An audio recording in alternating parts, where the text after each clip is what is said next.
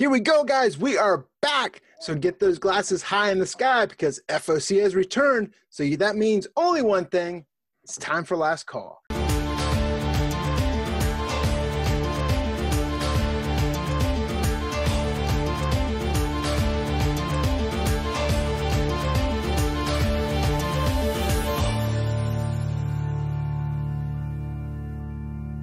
What's going on, guys? It's Brian and Jack with Simpleman's Comics, and we are back. That's right. It is time for last call. Comics are back in motion again. So we are talking about books that are hitting final order cutoff this Monday night, May 25th. So make sure you get those online orders in. Contact your LCS. Once again, that full list is going to be available on simplemanscomics.com. And speaking of simplemanscomics.com, make sure you go over there and check out. We have that giveaway for that X-Men #1 Ji-Hung Lee Virgin variant that closes Wednesday on the site. So make sure you go over there, check it out. 8 ways to enter. And it's a gorgeous cover, isn't it, Jack? Oh, without a doubt. Yeah, definitely a big cover. Highly chased on the secondary market and courtesy of frankiescomics.com. But with that being said, we're going to start last call with our first pick this week. We are talking right out of Boom Studios. We are talking about Power Rangers #50. Is a big issue that's one to pay attention to because it has some great variants for it. Well, yeah, this is the culmination of that Necessary Evil storyline that we have been talking about. This is what it's been leading up to. And we are talking about a monumental event, and it's only right that we kick off this type of event as we make the return to New Comic Book Day. And yeah, you mentioned some high ratio variants. So on top of the reader buzz for this one, on top of undoubtedly those that will be collecting those Goni Montez helmet variants, as well as those Christopher Anka trading card variants, there is an excellent Jamal Campbell connecting cover variant set, as well as some high ratio variant from In-Hyuk Lee.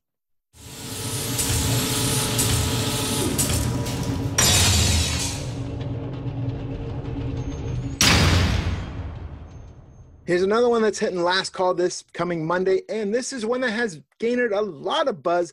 Boom had that surprise announcement for this, and we're talking about James Tynion with his new creator-owned series, Wind. This is another one that has some great variants as well, right?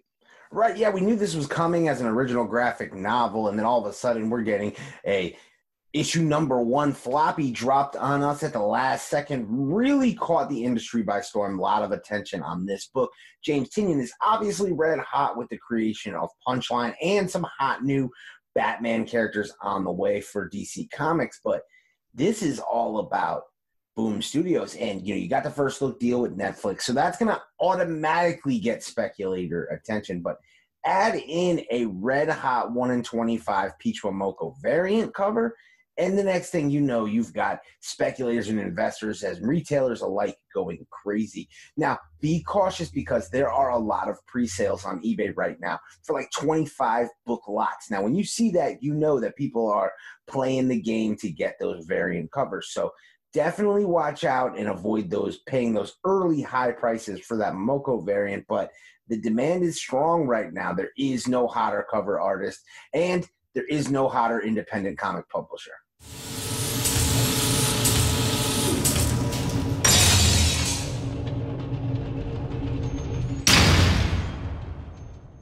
Jack just mentioned that there is no hotter independent comic publisher, and that's about right because we're going 3 in a row with Boom Studios, and we're talking about Mighty Morphin Power Rangers Teenage Mutant Ninja Turtles #5. But not only that, but this is also the culmination, the last issue of this miniseries, right, Jack? Yeah, it is, and it's really unfortunate that the momentum of this series got kind of broken up by this whole pandemic situation and the eventual shutdown of all distribution of brand new comics, because this was a series garnering major reader buzz. You're talking about a lot of events that went on here, from the Turtle Rangers to, the battle with Shredder and the Power Rangers versus the Ninja Turtles and everything in between. Those Goni Montez helmet variant covers have been highly, highly sought after. And you know what? It's going to continue with this one because on top of the regular A, B, C, D, E type variants, we also have the FOC variant, but then we've got the 1 in 25 Goni Montez incentive, a 1 in 50 incentive, as well as a 1 per store special thank you variants. So there's going to be a lot of variants. They're going to be highly chased. And if you go back and look at what some of these past issues, what some of the higher ratio, as well as those one per store variants have garnered on the secondary market, there is a lot of money in this property. So yeah, no doubt we just kicked off this last call show with 3 boom books in a row. But not only do we have books, but we also heard a rumor that they have the old graphic novel called Hex Vet, an all ages graphic novel. There's a rumor right now that Nickelodeon has now picked that up to be optioned for an animated series. Yeah. Those strong rumor winds are blowing. And, a lot of times where there is smoke, there is fire. But the thing about this is this makes perfect sense because, of course, we know that Nickelodeon has that deal for once they premiere shows on the channel, they take them streaming to Netflix. And, of course, Boom has the deal with Netflix. The synergy is there. So this makes perfect sense.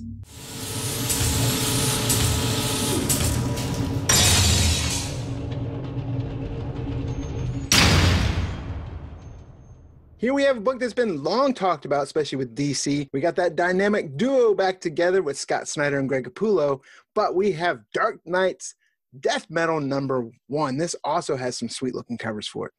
Right, yeah, there's a ton of variants coming out for this one. A lot of store exclusives, highly anticipated miniseries, as you mentioned, the reteaming of Snyder and Capullo, who, took the world by storm with their run in the New 52 on Batman, and then furthered it through Rebirth with this whole Dark Knight metal kind of, sub-series that we've now created, and it's coming back strong. So this will be really interesting because the original Dark Knights, the original metal stuff, it was really capped off and kind of characterized by first appearances that made a major impact on the market. Will we see that this time around? I definitely think so. But will those first appearances stick in the market? Will they be ones that people really are paying attention to? That is the question. And will it follow the same pattern that we saw the first time around, where those major first appearances didn't necessarily come in this first issue? We saw them in tie-ins and in later issues. Right. Speaking of which, I think they're supposed to be introducing the Robin King, right? Which Right. They did an interview, I think, on CBR or comicbook.com, where both of them said that that's their scariest character they've created yet. But I think anyone would sell that when they're trying to sell books. But either way, I may just read this, see how it turns out. And that first issue hits final order cutoff this coming Monday.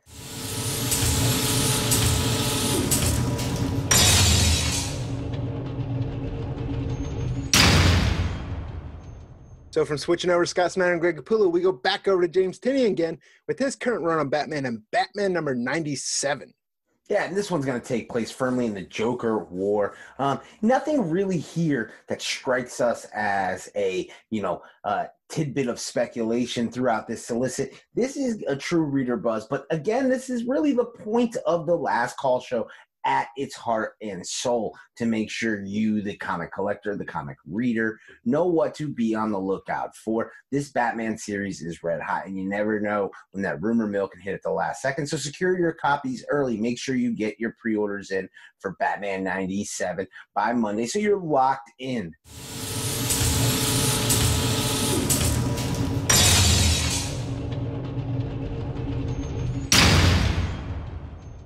Then sticking with DC, we're going over with Nightwing #73. Why is this one on the list? Right before this pandemic, everyone was talking about Punchline, and Punchline shows up in this issue. Yeah, see, we've talked earlier in this episode about tie-ins, and a lot of times when you're talking about major storylines, these kind of tie-in side issues, they can command some of the most money on the secondary market. Oftentimes because when this pre-order process comes up, they're overlooked. But no more, because that's what the last call show is here for. So we want to let you know, if you're chasing Punchline, if you're all in on this Joker War story, if you are investing heavily in this character, make sure you're paying attention to this Nightwing book. It will surely get more copies sold than the typical Nightwing book, but it definitely will pale in comparison to what the average Batman monthly title does. So be on the lookout for this issue, and a great one to, again, pre-order at your local LCS and make sure you are locked in before Monday.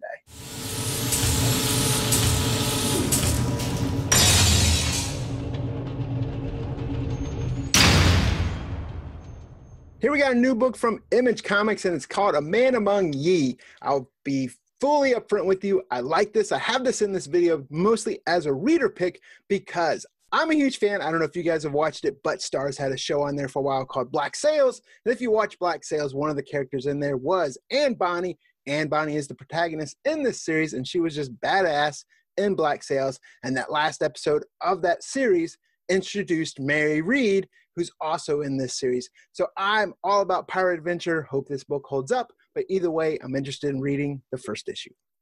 Yeah, and this is the great thing about what's going on right now and why we're here again on the Last Call show. This is a shortened week, and there's not a ton of books, but there are some major books.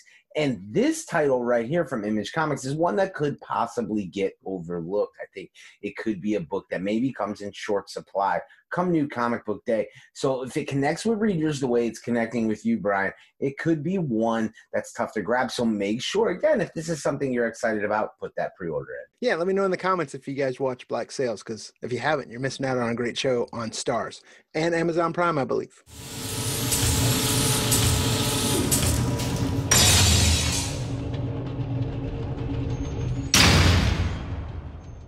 So here we have Resistance number 2. This is that book out of that publisher, AWA. Everyone loved the first issue. It got great reviews. I read it. I really enjoyed it. Great artist, great author.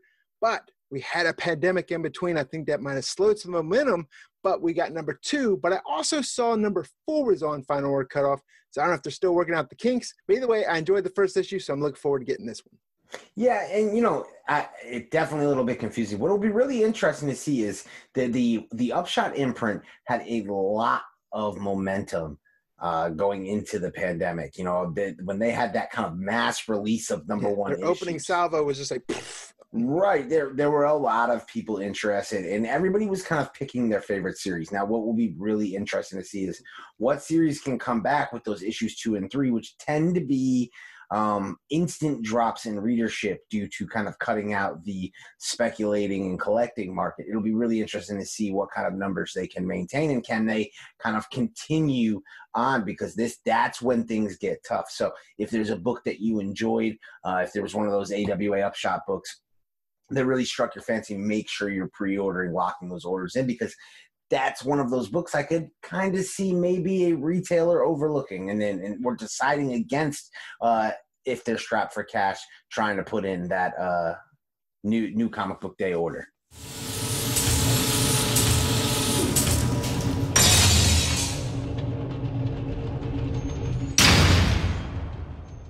Then here we have Over the Ropes number 5. Now, we've talked about Over the Ropes on this channel before. We've had the author Jay Sandlin on here as well to talk about this title, and this is going to be the final issue to this series, at least for now. We don't know if it's going to be another volume or not, but either way, if you're a wrestling fan and you like comic books, this is one book you should definitely be reading. If you haven't read it yet and you don't want to get number 5, at least get the trade paperback when it comes out. But this has been a great series, and I'm excited to see how it ends. Yeah, and I've heard a lot of people talking wrestling books on a lot of different YouTube channels, but take it from 2 die-hard wrestling fans, not 2 spectators, 2 people who we literally talk about wrestling on a weekly basis, almost daily basis. This is the very best wrestling comic out there. It really is a snapshot of the feel of wrestling, kind of in that late 80s, early 90s, end of the territory days, big boom in the wrestling business. And, it gives you kind of that inside look, both the kayfabe in the ring as well as the goings on outside the ring. So really enjoyed that book, and I hope we get another volume from Mad Cave Studios.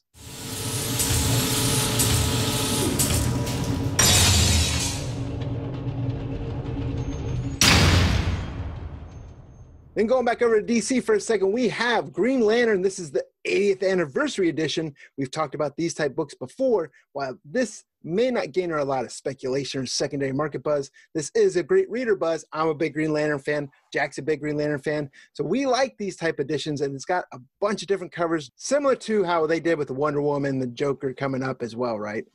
Yeah, absolutely. And, you know, I've been a big fan of these anniversary editions. And while they, haven't done much on the secondary market, great PC variant pickups. And I think this one's going to be no different. The 2010s coming with the Jim Lee variant. Ivan Reis in the 2000s is extremely cool. Philip Tan in the 90s. David Finch in the 80s. Neil Adam in the 70s. Right? What's that? It's got the color variant, too. Just like the Red Flash, It's got a Green Lantern. Yep, absolutely. So, you know, it's one of those ones where I think that there won't be the secondary market buzz, but those Green Lantern fans who have followed this character through the decades are going to enjoy kind of picking their favorite variant cover that really connects to the Green Lantern that specifically they're a fan of. So we just have the one cover up on the screen right now, but if you want to see all the covers, especially the ones Jack was just talking about, we will have them available up on simplemanscomics.com, as well as that full final order cutoff list.